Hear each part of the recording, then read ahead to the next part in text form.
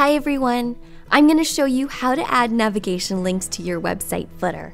Footer navigation links can improve the user experience of your website, making it simple for site visitors to find what they need. Adding internal footer links can also be helpful for SEO, as you add more links pointing to pages within your website, and it also helps to enhance a logical website structure. So let's go ahead and add navigation links to my website footer. I'm currently logged into website.com, and I'll just scroll down to the footer. Remember that the footer is global, which means the changes you make here will be made on the footer on all of your website pages. So we'll go ahead and click on the footer, and then on the left, scroll down to navigation links. Just click edit, and now you'll be able to add the links you want to appear on your footer. We'll click add new link. So you can add internal links, and these are pages on your website. We'll choose a page, and we'll add the most relevant pages for easy access. You can also choose which section of the page you would want visitors to first land on when they click the link. So I'll choose top of page, and then click save, and I'll go ahead and add more pages.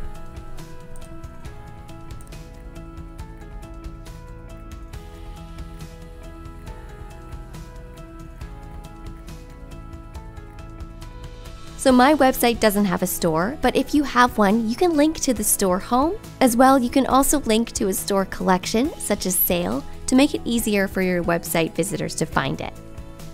You can also link to a file. Click here to select file.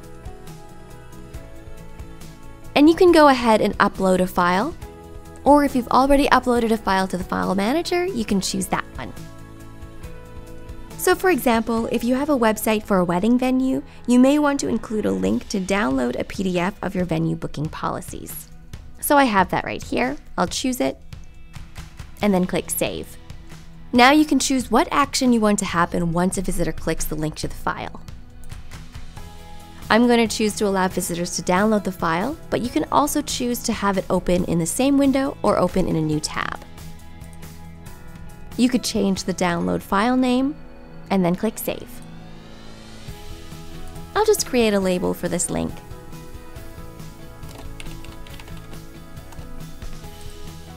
Now you can also add links to your contact information, like your email and your phone. I'll choose to add email. I'll add the email address.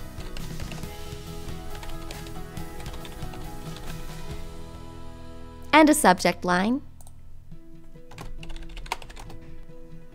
Click save, and I'm going to go ahead and change the label just so it says email us.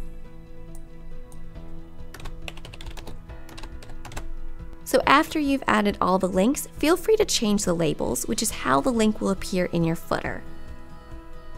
You can also click these dots on the left here. Just click and drag to rearrange the navigation links, and when that's done, click save. So you can see all the navigation links right here. And if you want to edit that further, just click on it, click the pencil icon, or again, you can click under navigation links on the left, click edit. When you're happy with it, remember to publish your changes to make it go live.